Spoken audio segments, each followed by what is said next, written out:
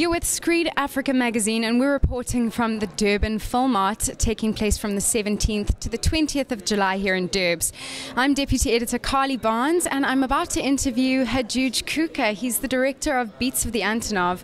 Quite an amazing documentary about the Sudanese community that's going through a bit of a civil war, and just how they're showing strength and resilience through their culture, through music and through dance. I really enjoyed your film. Thank you. I did watch it and I really enjoyed it.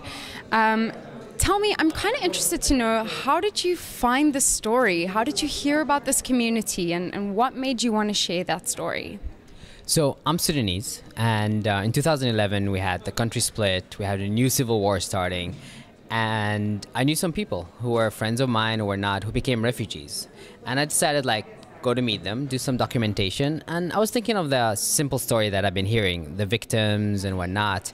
And when I went there, I discovered this whole new music and culture and arts and resilience, and the victimhood existed. People were being bombed, they were dying, they were losing limbs, they were losing kids and their homes, but there was another deeper story, and a story of resilience, of knowing what they want, of hope, and of music and culture and art. And so I ended up with Beats of the Antonov, this uplifting story that's closer to the depth and complexity of humans and the complexity of Sudanese people and their struggle. You know, so often I think with documentary films, you kind of go into something that interests you for one reason, and you find a whole plethora of other stories to, talk about and share. So I think that's really amazing. So as I said, I watched the film, and I got to tell you, there's some parts where I'm thinking to myself, how is this guy filming this right now? There's a few hairy parts where you're a little bit worried, like, oh my gosh, this is actually real and it's actually happening. Can you tell me about were there any moments that you were scared, that you were a little bit nervous, that you felt uncomfortable? Well, the first time being bombed, like an airplane dropping a bomb, is this crazy experience of you hear the bomb, people have been telling you about it, so you're expecting it. Everybody, there's the Antonov, it comes, it bombs, and suddenly it's real. And you hear the bomb, it drops, you feel the vibration on the ground when the bomb goes, you smell it, and you're hiding in this little hole. And at the same time, being a filmmaker, you want to film that. So you're in between, trying to go up to see it and trying to hide, because these shrapnels fly, and everybody's been telling you that's how people get injured. So it's a scary experience. What helps in Sudan is the communal thing. It's not happening just to you. When the first time it happened to me, there was the hole next to me. There was a pregnant woman who was hiding, and the hole is really deep. So it's like your whole body is inside it. So after that happened, we had to go and help her come out, and I was amazed. How did she jump into that hole? So when that happens, you start being it's worse than other people, and there's all these civilians next to you, that you start thinking about communally about it.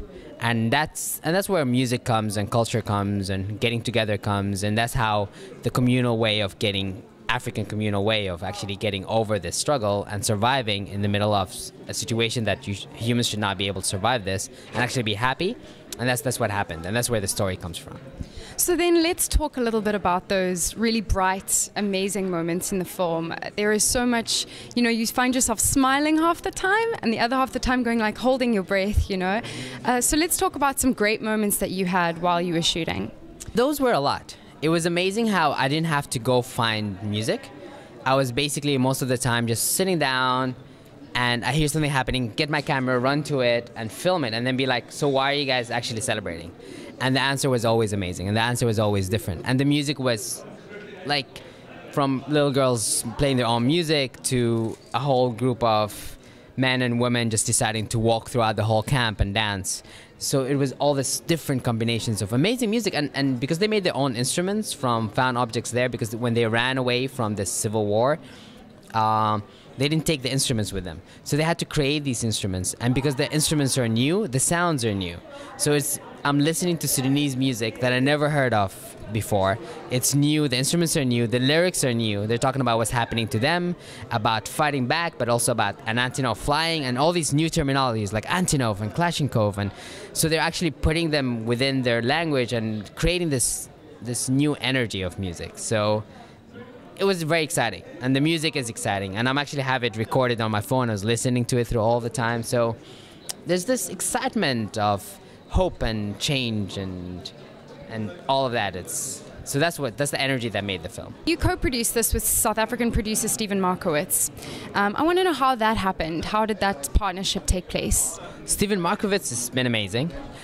He came into the project a year after working on the project. I got introduced to him by Russia Salti from Toronto International Film Festival. I was making the film, she saw it, she was interested, and then she was like, who are you working with? And I was like, no, I'm just doing it alone. And she's like, I recommend Steven Markowitz. So I talked to Steven, and Steven loved the film, loved the energy into it, and he decided that, okay, I want to be a part of this project. And thankfully, because he knew how to do a lot of things I had no clue about, it was very helpful. He came in a good time because after the film got into Toronto, we had a very short period of time to actually finish the film. And I had to come, he got me to Cape Town, and we did things that would normally have taken like 6 months in 3 weeks. And I went there and he had everything aligned. Like, okay, you're gonna be edit. I found this amazing guy, Khaled Shamsi, who actually is half South African, half Libyan, really understands the process, knows some Arabic. So he'd be the perfect person for you to finish editing with. So I had this amazing guy to work with. And then I had like the color correct, the audio mix, everything ready. So it was just like, we just finished it. And then we were done. We had a tape in our hands, and like 2 days we flew with a tape to there. So all that was possibly because of the expertise of Steven Markowitz and just having that positive energy. Like, he's always laughing, he's always happy. I'm in Cape Town, it's beautiful. So all that helped make the film finish. It's all that Table Mountain air that they get up there, I'm telling you. So now let's close in speaking about what your plans are or your hopes are for the film. I know it's featured at a number of festivals, but how do you want to see it grow and develop? So this film has been amazing.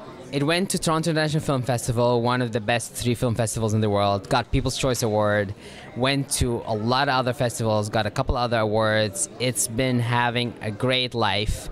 It's going to be on a couple TV stations. So it's beyond any of my dreams or Steven's dreams. So we're super happy about it, and we're just happy where it went. I mean, now it has, Piece of the Antonov has a life of its own, and it's out there. So now I'm just working on my next project. I'm just, after South Africa, I just want to stop touring with the film and go back to Nuba and work on my next project. Okay, I have one more question. Have they seen this film? Have the people of Nuba seen the film? And if so, what was their reaction? So yes, I'm proud to say, while editing the film, I was actually living in Nuba. So I would actually have all these screenings where people will come, see the film, and I'll see from their reactions which part they were into, which part they were not, how they wanted to go. So they were actually part of my group that created the way the story was structured and whatnot. And even better now, because in the rebel-held areas, it's easy to show the film. People are excited about it, they want to see it. In Khartoum now, the film is being shown in an underground setting.